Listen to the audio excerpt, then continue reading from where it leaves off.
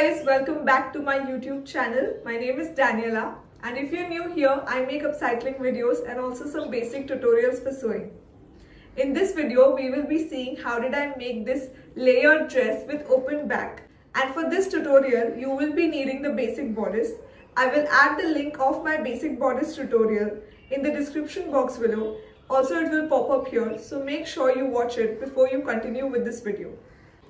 Also, please don't forget to like and subscribe to my channel for more videos. Now, without any further delay, let's get into the video. So we have our basic bodice that I have drawn till the waistline. I have not drawn the armholes and the neckline we will change. So for the neckline, what I will do is I will measure 3.5 inch from the top and mark a point. Now on this point, I will draw a line of 3 inches. Make it a little curve, very little curve, like this. Then mark 1 inch below your upper bust line here. And then now you have to join these 2 points together like this. This is going to be your halter neckline. We will be adding straps on the halter neck, but no need to measure that.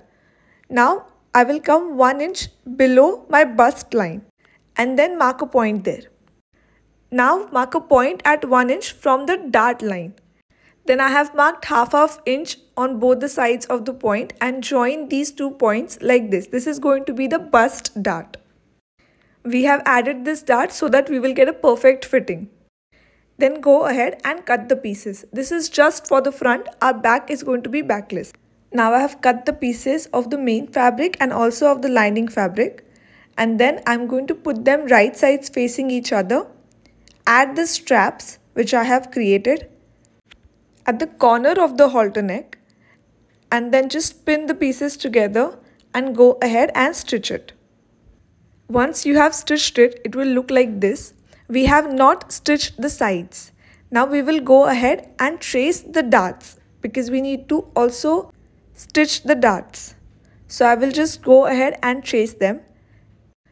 Stitch the darts of the main fabric and of the lining fabric separately. Don't stitch them together. You will know why in some time.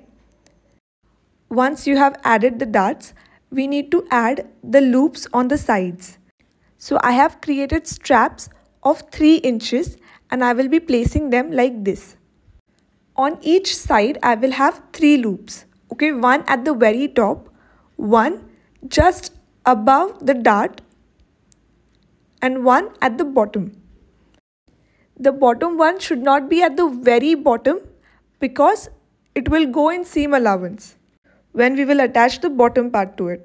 You can see I have kept it 1 inch above the bottom part. For the layered skirt, we will first cut the lining.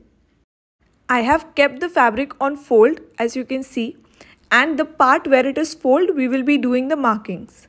So this is the folded side, and what I will be doing here is I will mark here a circle with waist divide by 3.14 inches.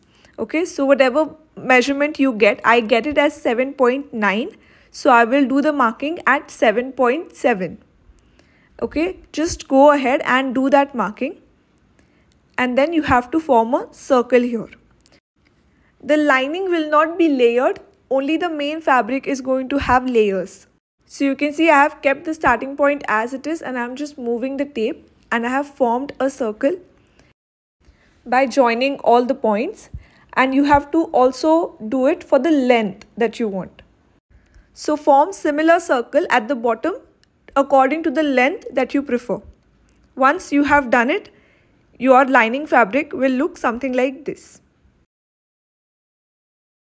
Then I have cut these 3 rectangles. I have mentioned the measurements of them on the screen. I will show you how to stitch them on these sample pieces. So this is the front bodice. Then this is the first layer, second layer and the third layer. To attach them, you have to form gathers, okay, like this. And then similarly, you have to also do it on the top part of the other layers. Okay, I will be showing you that. Also on the bottom layer, After forming the gathers, the length should be same as the above layer. So I'm just marking where do you want to form gathers. Okay. Now once you have formed the gathers, it will look like this. So you will have something like this. So you have to attach the topmost layer to the bodice. So make sure after forming gathers, the length should be similar as that of the bodice. And similarly for the other layers as well. So when you are attaching the bottom layer to the top layer, after forming the gathers, the length of the bottom layer should be same as the length of the top layer. So you will be keeping them like this and then stitch them. Don't stitch the top layer to the bodice because we will be doing that later. So for now, only stitch the layers. Once you have stitched the layers, they will look something like this. So I have both the layers here, which I have stitched together. Then keep the layers right sides facing each other like this. And we will be stitching on one side. The other side we will be adding a zip. So don't stitch that, stitch only one side. After stitching the sides, it will look like this. Now we will go ahead and attach the lining fabric. This time while attaching the lining fabric, you have to keep the wrong sides facing each other. We always keep the right sides facing each other, but this time you will be keeping the wrong sides facing each other because we do not want finishing here.